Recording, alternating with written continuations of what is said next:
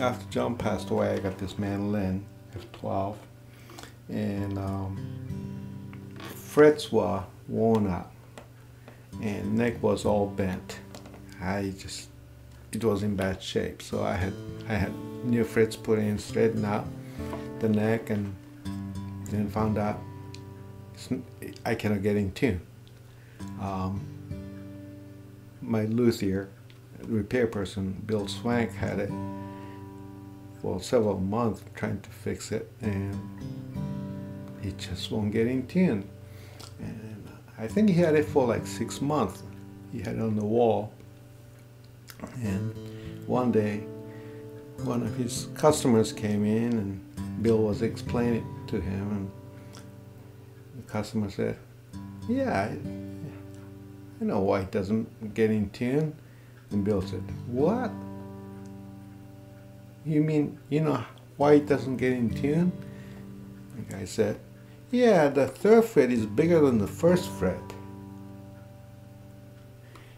John must have slotted the fret slots eyeballed, and it was not right. So Bill and I got together. I bought a new fingerboard, but I didn't want to put it in because I would lose the inlay. Bill and I decided to move 3 frets a little bit and put the little shim and move the nut back this way, and it's pretty close now. But I told the story to Ben Eldridge, who used to, stand next to John, and Ben was just smiling. He said, "That's why I have my tuner right here." And Ben knew John was out of tune all the time. Sometimes I wonder John used to bend the string just to put it back in tune. I'm not sure.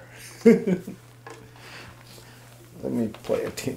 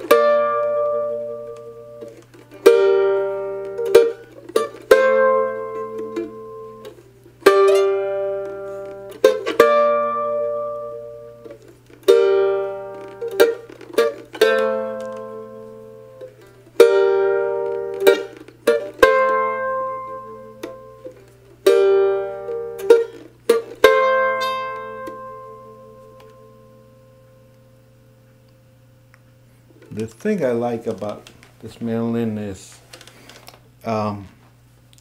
it sustains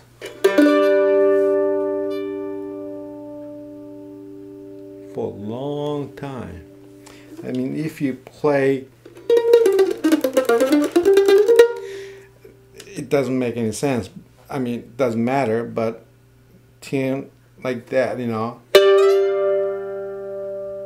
it's a beautiful sustain. It's very pretty. You can play like old John style chop,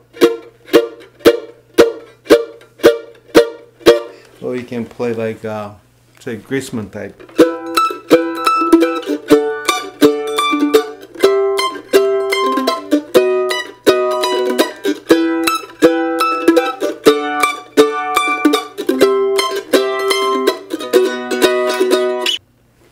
But also I can play rock and roll with it.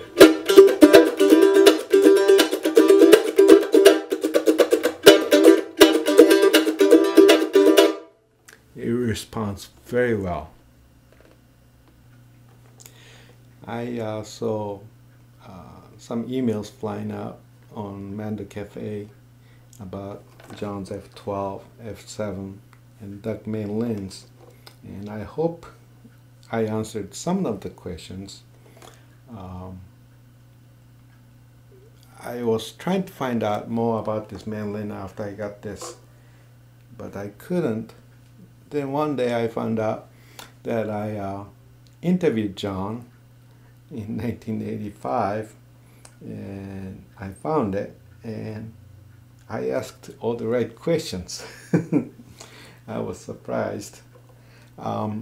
Someday I hope you have a chance to see this mandolin in person and here, because it's a wonderful, wonderful instrument and a lot of memories of John.